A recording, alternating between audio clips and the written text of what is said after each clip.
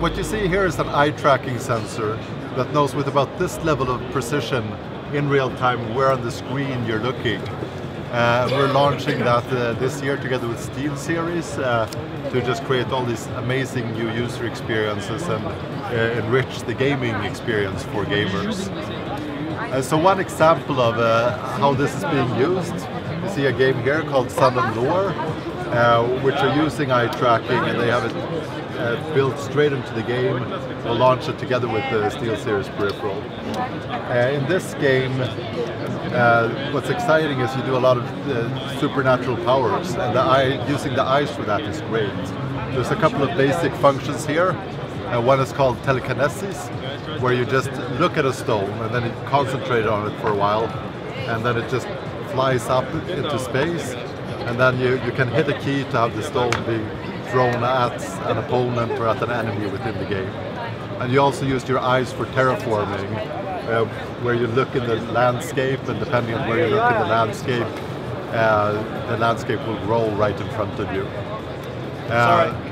Eye tracking is also great in existing games. We've got a couple of demos over here, how eye tracking is used in World of Warcraft, StarCraft, and it can be used in, and will be available in about 50 different major game titles. We take existing games and we improve them a little bit by adding new cool features.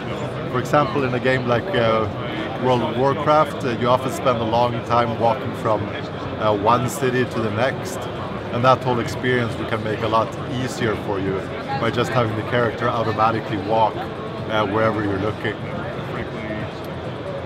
Finally, if you talk about your general Windows environment, eye tracking is very, very powerful because the fundamental things that you do all the time you can just do a lot easier if the computer knows where you're looking. So for example, if you want to open up a document or launch a program amongst all the tiles in the Win8 start menu, you just look at that tile, the computer already knows what you're looking at, and all that's left for you to do is just hit a key on the keyboard, and whatever you're looking at will fire up for you. If you want to scroll through a document, as you open up a document, you just look towards the bottom of the document and it will scroll for you and always center the part of the document you're looking at.